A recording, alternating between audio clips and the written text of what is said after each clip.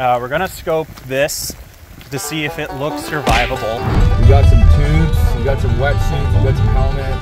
Get your umbrellas and galoshes ready. BC's River Forecast Center is warning of potential flooding across the vast majority of the South Coast. We're on a tight schedule. If we don't get to the destination by 4:30, Laura's going to call search and rescue. Flood watches are in place for the South Coast, Fraser Valley, and Vancouver Island. Oh, that's a standing wave.